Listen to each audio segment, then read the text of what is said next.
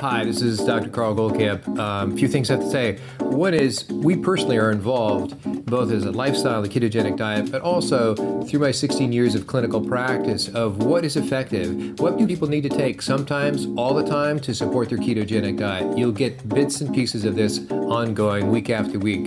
It's important to be comprehensive. In one way it's simple, and one way it's a little bit complicated. Hi, this is Dr. Carl Goldkamp, back for another episode of the Keto Naturopath. And today we have a rather meaty topic to cover.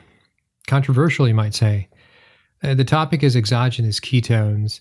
And I put together a document. In part, I do this for my own notes to have the discussion or the conversation or the broadcast be a little more coherent in the sense that it follows a line of topics that I want to cover. It can meander somewhat, but I think these are things that need to be covered, hence I write them down. So I put this, my notes, in essence, in our Facebook group, and already, before this podcast, there's been questions of, I'm so glad you did this. So many people have been asking me about exogenous ketones, so when do I take them? Well, that's a loaded question, was my response in the Facebook group, but I generally think that very few people need to take exogenous ketones. Clearly they will, because they're a novelty. They've heard so much about it. The information, the advertising on this is extreme in every corner of online advertising. It's just amazing. And yet, if you listen to other podcasts of pretty competent people, very competent people in the ketogenic world, like Dominique Agostino and others, just names off the top of my head, you realize there's value, great value in just doing a ketogenic diet. Or if you want to make your ketogenic diet even more ketogenic, meaning more efficient at producing ketone bodies, specifically BHB, beta-hydroxybutyrate, then you would look into MCT oils. And even more efficient of that would be C8 triglyceride, caprylic acid triglyceride, as being the most efficient by a long shot. So it's like first place, and then there's not even a close second. In terms of natural, I would consider caprylic acid triglyceride, which we also have a product of course. I won't say I'm in love with it. I find it very effective and very useful in so many different situations. But it's become more used in epilepsy to have their diet be much more effective, much more ketogenic, and allows them to have a more liberal diet in terms of the carbs. They can take more carbs. They can take more protein. So it allows one to be less constrained, but you're still within the ketogenic diet. We can talk more about that kind of diet, which is called an MCT oil diet. And now the more amped up MCT oil diet is the caprylic acid or C8 MCT oil diet. More on that later as a separate topic, but just to know that I don't really think exogenous ketones are necessary. A couple of years ago when they first came out, yeah, I was eager to try them. How is it going to feel? I worked out and I thought it would give me hours of unending energy. It didn't have those effects. And I found it was basically just rather expensive. And when I stopped taking it, I didn't notice anything contrary to that. I think I was being so hyper self-observational that perhaps my workouts went a little better, but I'm at a loss. So unless my summary of this, and I guess I shouldn't jump to the summary before I cover all the details of today's podcast, but my summary is, unless you have a very specific situation that you need to have ketones, meaning beta-hydroxybutyrate, right now in your blood because, and those conditions would be, you're an elite athlete, you've already trained, you're already very ketogenic, you want that boost beyond where you are, and you need it for a set period of time. So there's actually studies on that, and these studies are about rowers. And they said, well, it allowed them to go 2% faster. Well, in that particular context of being an elite rower, the 2% mattered. They said it's 400 yards and whatever race it was. So that was significant for them. Others would be medical conditions that are basically unalterable, meaning they're not going to get better, but you might slow down the process of them getting worse. That would be Alzheimer's and dementia in general, perhaps even Parkinson's disease. But even those conditions, and I say this parenthetically, I think if their dementia is not so bad that they can take care of themselves, it's very easy to have a ketogenic diet. And if they are slipping into something in which they cannot take care of themselves, they cannot make their own meals, then it's very easy for their caregiver to help them maintain a ketogenic diet doing pretty much the C8 MCT oil ketogenic diet. So I don't really ever see it's necessary, but you can play around with it. Also, as we'll find out, the costs with some of these exogenous ketones is incredibly exorbitant. Not just pricey, they're like Tesla next to Volkswagens. So, all right, let's get started. This was a topic that I, a month or two ago said that I was going to cover in a couple of weeks, but I really dragged my feet in putting this document together due to recent reviews and studies being done on exogenous ketones and having to spend time to extract out what I thought was the relevant parts, and try to push aside the hype. For those in the Facebook group, you'll see the document I put together. I took about, I think it's 20 exogenous ketones that are being sold on Amazon. As of this particular podcast, which is February 19th, there are over 70 different exogenous ketones for sale on Amazon. And guess what? They are all made by the same company. So what do I mean? They're all white labeled. They're all wholesaled. In other words, if you go in and you find out, what the product actually is, it's called Go BHB. So that's amazing. So the question you would ask yourself right here, if there's 70 exogenous ketones, and we're speaking about ketone salts, so I'll explain those in detail in a little bit later, but there's about 70 exogenous ketone salts sold on Amazon, and they're all the same thing. So how can they be differentiated? Well, here's the secret to Amazon. If you have a product on Amazon and you want it to do well, you're going to have to outspend everybody else on advertising. You're going to have to come up with a really pretty label that is attractive to whoever you think your audience is. And those are the two secrets. But primarily, it's you have to be savvy with advertising. So you need to know all about your keywords and so on and so forth. And you put a lot of money. So you're going to outspend.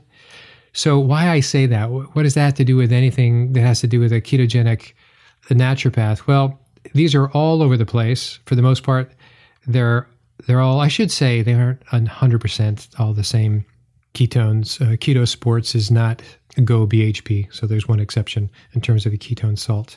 But they are all they're all ketone salts, and they're 99% Go BHB.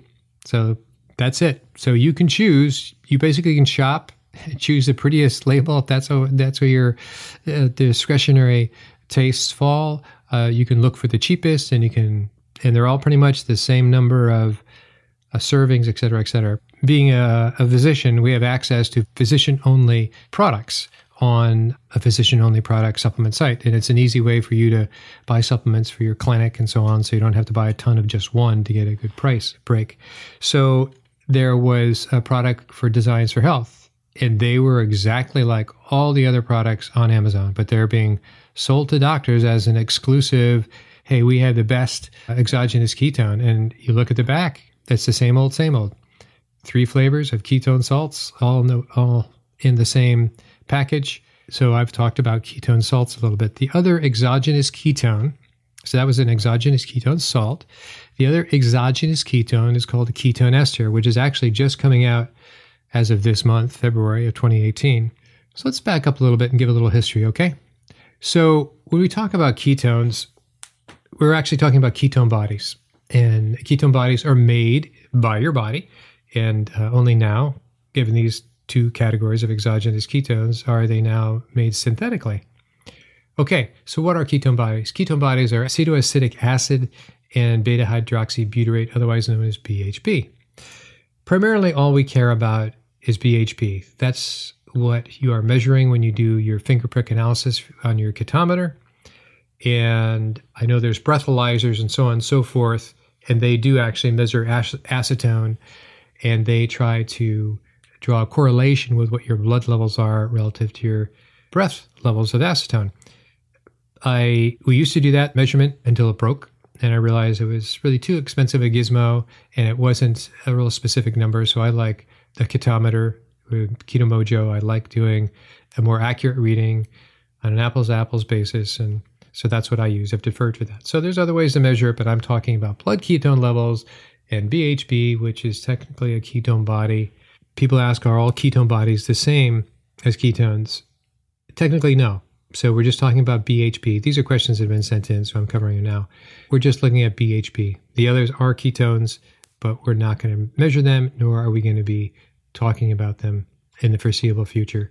Are both ketones exactly the same? The question really is, are both kinds of exogenous ketones exactly the same? And I say no. How are they different? Exogenous ketone esters, you can call them a bioidentical ketone body for BHB. So they actually figured it out in the lab, and it wasn't any quick story. They got a grant back in 2006. So from 2006 to 2018, that's how long it took them to come up with a synthetic bioidentical ketone body, BHB. A ketone salt is not that exactly. It is something that you take, in which, and as you take, your body breaks it down into two different types of ketones. So this is an argument within the exogenous ketone world. Ketone salts are two different types. They're what they call a D form and an L form. So what a D form, I'm not going to go into a lot of chemistry because I know a lot of people don't care, but now I have to explain what the D form and the L form is. So the D form and the L form are this. You hold up your two hands, you put them across from each other, and you realize they are mirror images of each other, right? So you have two hands, put your two hands in front of each other, palms facing palms, and your thumbs are up. So that's exactly a mirror image. But now you turn your palms down, and you realize, well, they are just the opposite. So they are two different chiral images, if you like that word, two different moieties. Basically, they are not the same thing. And in nature doesn't make even pairs like this. So if you're looking at nature and vitamin C, it's the D form. If you're looking at, primarily nature defaults to the D form of any natural product out there.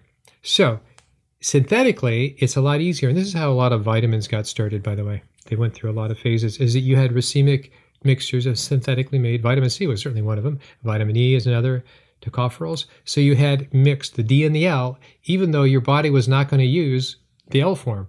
So the argument is this. If you talk to people that are pro, that is, they have some sort of financial interest, financial investment in a ketone esters, which are just coming out, then they're going to say, well, you're stupid to take a ketone salt because it has a D and an L form, and we don't know what your body does with the form that it doesn't use, the L form.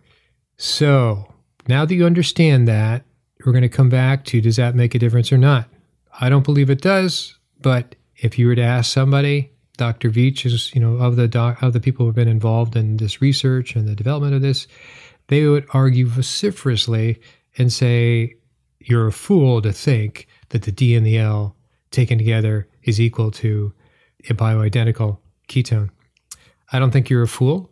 And Dominique D'Agostino, who's a big researcher, I think he's pretty much at the center of the ketogenic movement, University of South Florida. He helped develop the first exogenous ketone. It was a ketone salt. And he worked with Patrick Arnold, who's out of Indiana, actually, and is big into the supplement industry, especially for athletes. And they worked together to come up with the first ketone salt, and that was back in 2014. And that was Keto Sports, or Keto Kana. Keto Sports was the name of the company. So you can take those and what would you see? I think if you had particular medical conditions, as we talked about before, and I'll get into a second, that, yeah, by all means take them. If you're a regular person looking for something spectacular to change in your life, it's not going to happen. And what you'll find is people are going to want this miracle to maybe not have an appetite, or maybe to have a great boost in their workouts, or maybe to have an intense mental focus because they have to study. Those claims are not without their grain of truth, but you'll have to find out for yourself and you realize that I don't see it's there. And also it will fade. And also they're caloric. So you're actually having more calories to get into instant ketosis. We talked about, okay, does it matter what kind of ketone body you have? We talked about the DNL, and I'll leave it at that. I think we covered that. How did they come about? Well, in many ways, how did these exogenous ketones come about? They came about because there's a big market out there. And by the way, there are plenty of pharmaceutical companies dying to be the next bioidentical ketone or to improve upon the ketone salts. I mean, it's a raging market that has just jumped out of nowhere less than 5 years ago, if not less than 3 years ago. So it's huge. The world has changed a lot. So there's a lot of players in this, and there's a lot of deep pockets in here wanting to develop what they want to do. I'm not saying that's bad. I'm just saying that just because there's a lot of publicity on it doesn't mean that it's necessary. So it's kind of like aspirin in the sense of you really got to convince everybody they have a headache so you can sell your aspirin. So if you don't have a headache, you really don't have any need for aspirin. Perhaps oversimplified, but you get my point. Okay, now that you know what ketones are helpful in many ways, for example, brain and neurologic health, Alzheimer's, Parkinson's, MS, ALS, Alzheimer's, to helping anyone achieve sustained focus, weight loss, altitude sickness, cancer, achieve greater workouts, and so on. If you put that in a pill, do you think that there's a market for this? So where the market for the mental focus and sustained energy, not so much the weight loss, is in the military. So where the military actually funded both the development of the ketone salts with Dominique D'Agostino and the development of the exogenous ketone ester, because they would like their military to have sustained mental focus. And so it plays perfectly there. It's basically a soldier is a professional athlete in that sense. Out on patrol, you want them to be clear-minded, not sleepy, not hungry. You know, they can take care of themselves when they come back to after their mission is over. How do they compare to achieve nutritional ketosis through diet? So how do exogenous ketones compare to nutritional ketosis through diet? Not necessarily better, and often not as good. And a lot of the data, by the way, there isn't reams and reams and reams of data. It's just data, for the most part, by the company that has manufactured these. And these being the ketone esters in this case, there's a fair amount of research on the ketone salts by non-investors, and so it's a little more objective. And the question comes, well, how do they compare to caprylic acid triglycerides? Sort of let that cat out of the bag early on. Caprylic acid triglyceride takes about 15 minutes to be converted into ketones from your liver. So you can't say it's immediate, but it's pretty darn fast. And the studies, which I have put links in on the documents, it's in our Facebook group, to the studies on both the exogenous ketones, the ketone salts, you'll see they talk about the bump up in ketones. So the bump up was from 1 to 3.5. It's like, and because I read that study, this is now a couple of months ago, I think it's only came out, if it's been out that long, I thought, well, what am I missing here? Because my blood ketones are a lot higher, and I know other people's blood ketones are a lot higher. And that's just on the nutritional ketogenic diet. So I wrote to a colleague, I'll call him. It's actually a scientist in Canada who focuses on fatty acids, saturated fatty acids for the brain. And I said, I think CA triglyceride is actually more ketogenic than the exogenous ketones. He agreed. He says there's not a lot of data on this right now. It's all anecdotal. So that's as far as that conversation went and goes. But we'll see. For some of you in our group, you realize that we may have a shot at actually doing a study on CA triglycerides, mouse, and then we'll correlate it to a human study. We're not going to pay for a human study. It's too expensive. But we'll have volunteers in our group to at least come up with a number of anecdotal stories over a period of a week or so following a dosing regime to have our own answer. So, and that's kind of my belief in life. If there's something that you can map out for yourself, get your own data on yourself, then that is the answer. Don't let a commercial interest talk you out of something you can do for yourself. If I sound like a total hard ass, sorry for that word, and that you can do this through diet, it's because you can do this through diet.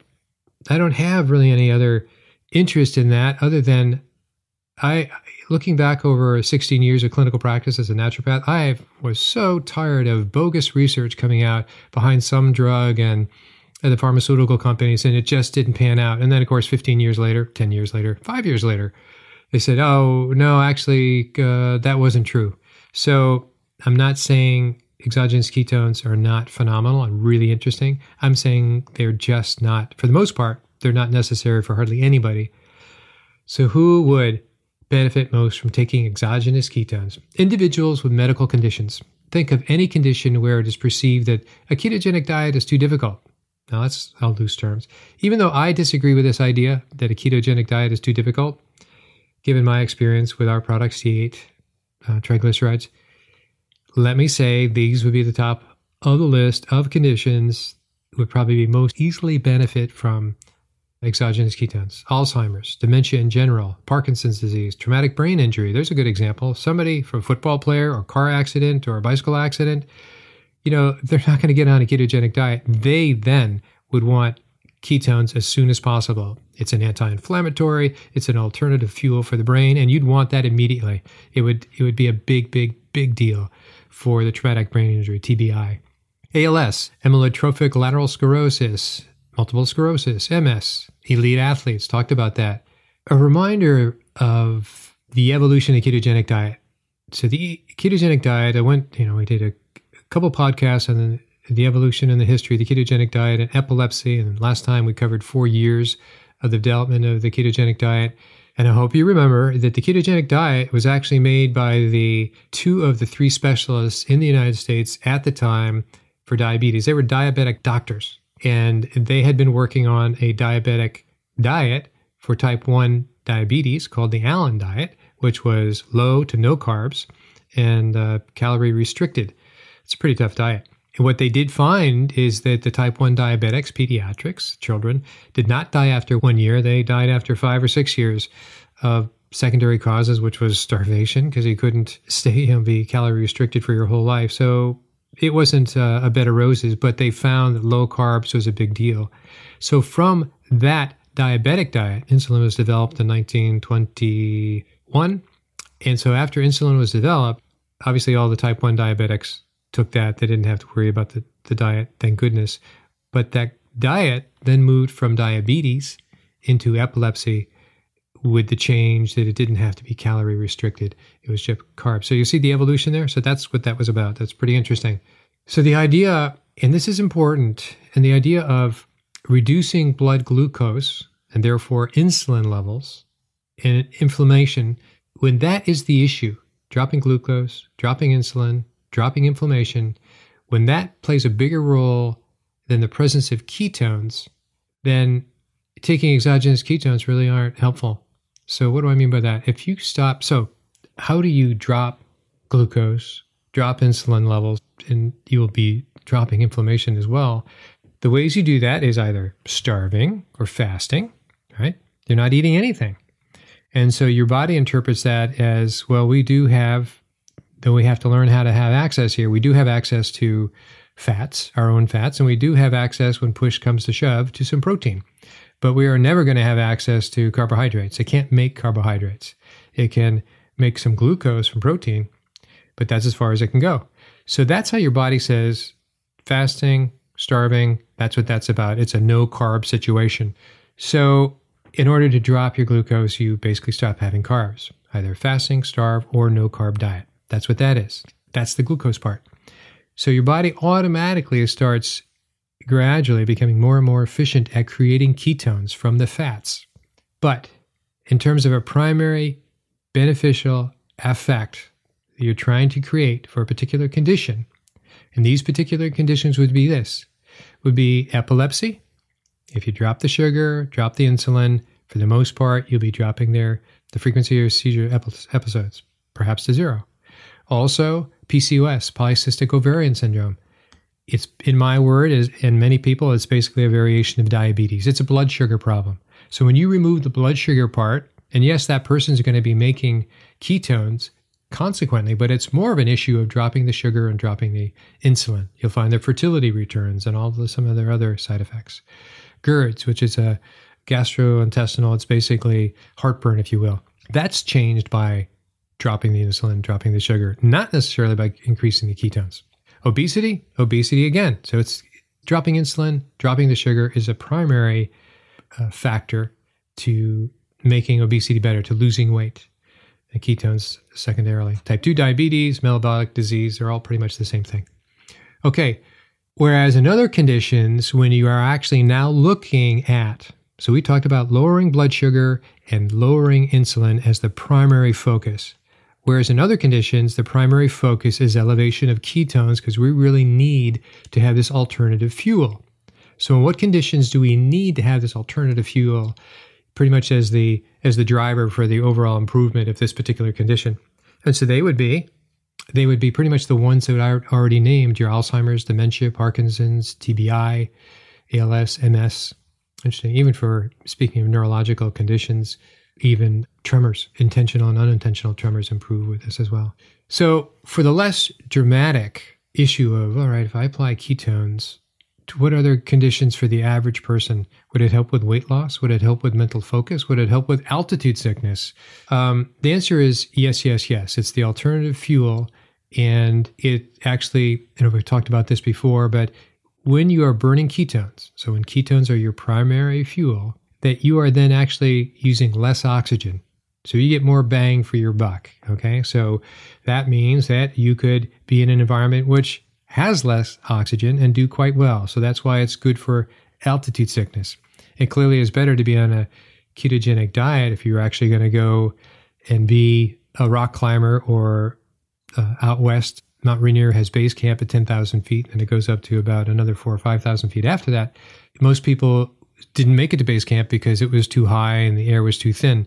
So for those who are on a ketogenic diet, could easily just walk right on through. So you're getting more work per unit of oxygen consumed, and therefore the corollary of that is you could be in an environment that has less oxygen and either sustain longer, so you can hold your breath longer underwater when you're on a ketogenic diet and or with ketones. So interesting.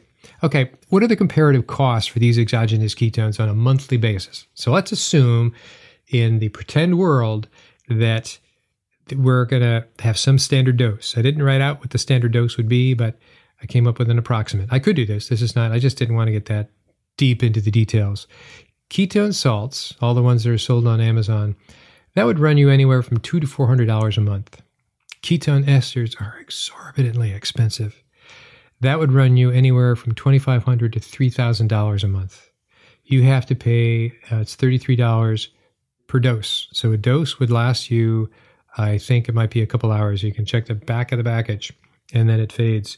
So you would need at least 3 doses a day. So at a minimum, if you're talking about staying into ketosis. So 3 a day, it's 100 a day times 30 days. There's your $3,000. More than likely, it would be a lot more than that. Caprylic acid triglyceride. It's getting to be an old saw, isn't it? That would be about $40 a month. So, do you want to go natural or not? You want to be part of the trend or not? Do you have a medical reason to do this or not? So let's go back a little more. So the first exogenous ketone was created in 2014. I mentioned that was between Dominique called Patrick Arnold. And I've talked to both of these guys, and I know both these guys from Keto Sports, and they did famously well. And now there's plenty others, so they no longer have the corner of the market, but they did well for a while. But the reason for Dom doing this is that he actually had a topic as his undergraduate. It's an interesting story that his topic for his undergrad was possibly was to look at while Navy SEAL were on their mix, that is their rebreather apparatus, so they can go down 50 feet and not make any bubbles and stealthily cross underwater or stay hidden or do whatever they do, but without bubbles. They had to be on this mix. And so they had a lot of oxygen. It was obviously a high percentage of oxygen. And so they would suffer oxygen toxicity. And they would have seizures. Obviously not a good thing underwater. So he then thought about, well, maybe we could use the treatment they're using for epilepsy to treat these oxygen toxicity. So that was a great thesis, and he worked with mice. He would take mice basically under greater and greater pressure and change the percent of oxygen so he'd replicate those conditions. And that's why the original exogenous ketone salts were made, and it proved him right. It's very helpful. Also to say that the exogenous ketone esters were also funded NIH grant, mostly by Department of Defense. I want to bring you up to something I've mentioned before, that there were 2 rowing teams. So what does this have to do with exogenous ketones? Well, you answer that, and I'll just tell you the story. So in 2014, in August 2014, there was a husband and wife team that was going to challenge the 2-man rowing from Monterey, California to Hawaii. And that was Sami Inkinen and his wife. and they approached Stephen Finney, who had been working with athletes on the ketogenic diet, and he was very reluctant to get involved with Sami. Apparently Sami was kind of pushy, but obviously they worked together and they made 60-day supplies, ketogenic supplies. And the name of the boat was called Fat Chance. Sami wanted to do a sugar-free. I don't know if they were carb-free. But anyway, he beat the 60-day record by 15 days, he and his wife. That's phenomenal. Not only that, when they arrived, they weren't tired. They were stronger for the event. Go figure. Again, that was repeated slightly differently in this just 2 months ago. Where are we 2 months ago? No, just a month ago in January, there were 4 men that there's another competition from the Canary Islands to Antigua in the Caribbean. So they call that crossing the Atlantic. And that was a 3,000-mile trip. And they did it they beat the record in 5 days. And they were strictly focused on what they call an MCT diet. And an exogenous ketone company called Prove It sponsored them. That's as much as I know about that. So you can guess that exogenous ketones and the MCT diet helped them a lot. So the exogenous ketone ester is called HVMN, and you can look that up, and you can sort of see a few research publications have come out on that. It was an NIH grant that started in 2006, and it's now just produced its first product. It's amazing. That's 12 years from inception to market. So this study demonstrates the efficacy and tolerability of oral exogenous ketone supplementation in inducing nutritional ketosis independent of dietary restrictions. So what they want everybody to take this. You go take this. You don't need to think about anything in your life. And I told you we have an affiliation, I should say, with the Charlie Foundation. And they used to have a nice post about how exogenous ketones were not something that they were interested in getting involved with for their treating their epilepsy. For one, the expense was huge. And the state of ketosis can easily be created by various forms of diet. There's another diet on the metabolism of exogenous ketones in humans. You can read that. And one of the key points that comes out of that, is that it lowers the hormone for appetite. So one of the reasons the everyday person who doesn't have any particular medical condition might want to consider using this, and I say might, this is a pretty expensive thing, is to use it as an appetite suppressant. So if you're trying to lose weight and one way you're thinking about, if I just suppress my appetite forever, I'll lose calories. In other words, if you want to induce starvation, if you want to induce fasting for a long period of time to lose calories, lose pounds, this would help you with that. But let me also say, any ketogenic diet that produces ketones will also help suppress, I don't like that word, lower your ghrelin. That's the hormone. So ghrelin, you want high ghrelin levels because that tells your brain that you've had a big meal. So any ketogenic diet will do that. If you're not ketogenic and you need to suppress your appetite, you can try either exogenous ketones. But long-term, I would suggest thinking about a natural approach, not just because it's cheaper, because it's more effective. Okay, there is a interesting podcast, a portion, it's about exogenous ketones. It was Ben Greenfield interviewing Dominique Agostino. So if you don't see this document in the Facebook group, just go Google it and you'll find that out. And at minute 26, I'd start at minute 25, you'll hear Dom talk about the value of MCT oils in terms of being ketogenic, and C8 in particular. I think for the most part, I wanted to end with this particular thought, to put all that I talked about in a slightly different perspective. And I'm going to say it this way. A fatty acid, a ketone, and a glucose molecule come into a bar. And that bar is you. So what does that mean? It means your body will always be using fatty acids as a source of energy. Ketones are the thing that goes to your mitochondria. Glucose also is a fuel that goes to your mitochondria. So they both go to the same factory. They're both energy-producing cells in your body. And that's the way it's always going to be. We're not changing any of that. These are the forms of energy in your body. They will always be that way. A ketogenic diet obviously increases your BHB. And I won't say it decreases your glucose, but it reduces the need for glucose. And therefore, that's why diabetics and all these other conditions benefit by being on a ketogenic diet. Their need for glucose is a lot less. The interesting thing about caprylic acid, it's an 8-carbon fatty acid. And BHB is a 4-carbon. And so some people think, well, the reason that C8, caprylic acid triglyceride, is so efficient, it simply is cleaved off. It's a twofer. You get 2 BHB for 1 molecule. It's pretty much that way. It's a little more complicated than that. But the point is, you're always going to be needing this. And in terms of using fats are triglycerides in your body. And so when your fatty acids are clipped off to then be made into ketones, ketone bodies, that stem that they come from, so triglycerides like the letter E, that backbone, they say it's a glycerol backbone, that's immediately used for in the future, stored and used in the future as making future glucose. So they call that gluconeogenesis. So you'll always be having a mix of ketones and glucose. For generations, the last few generations that have been a very high carb generation, they've been nearly always having glucose and very little in the way of ketones. This is now starting to change, and it's an amazing change for all of us. So I'd like to end there, and I hope this was helpful in letting you know that, yes, there is a valuable reason for exogenous ketones. For the most part, if I was at a quiz show, I'd say they're a hellacious waste of money. However, they are acutely necessary in a few particular medical conditions, and of course, if you're willing to pay to being an elite athlete.